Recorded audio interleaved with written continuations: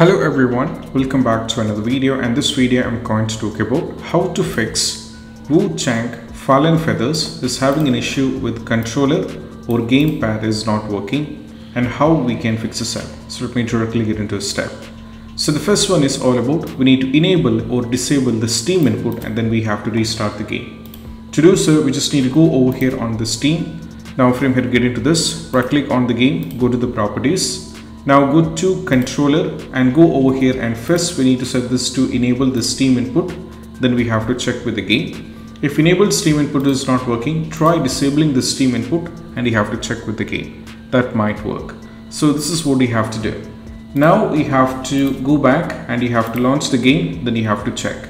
Next one, always use wired connection. This is what we have to do. Step 2 is wired connection. So you should be using the wired connection, and this is what we have to do. Next one is all about we need to use this one that's called PlayStation controller, enable it in the sound control panel or use the wired connection. To do so, we just need to go over here, or let me directly get into the control panel. Now from here we need to navigate to sounds. Now we can see these are available thing.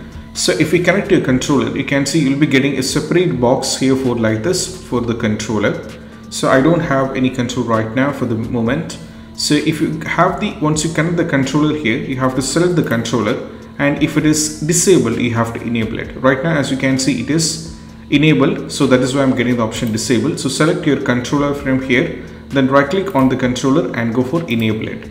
Once you enable the controller, you have to right click on it. There is an option called, you have to do this on the controller. Don't get confused.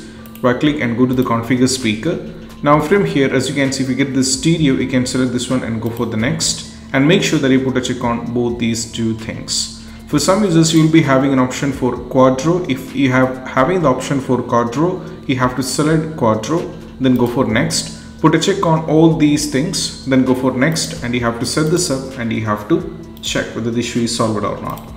Next one is all about we need to use the PlayStation controller. Users use DS4 Windows. So just go over here, search for the DS4 Windows, just go over here and you have to download this particular one.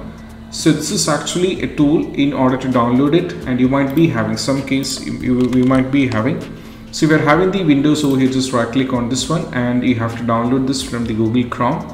Then you have to install this. If you have not yet installed, you have to install this. As you can see, I have not yet connected any controllers. Using this, we have to update, right? And that is what we have to do. Next one, we need to update the controller using the PlayStation accessories for the Xbox accessories app. We have to use either the PlayStation accessory app or the Xbox accessories app. So if you go over here on the store, click on the Microsoft Store. Now from here, if you go over here, click on Xbox. If you search here for the Xbox, you will be getting the Xbox accessories. Just get this particular app.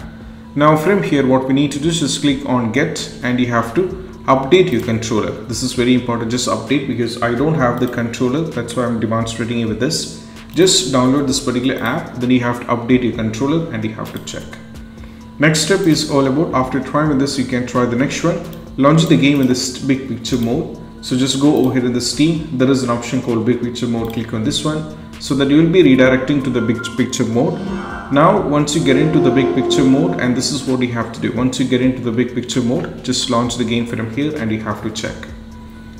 Next step is all about, after trying with this, still if you are having the trouble, then we just need to go over here. We need to disconnect all the additional USB adapter connected to your PC, unplug all the keyboard, disconnect additional joystick controllers, etc. And you just need to do everything. And if you have any virtual controller, disable or uninstall them. That is what you have to try. After trying this, most probably these steps kind of help you guys out, and this is what you have to do.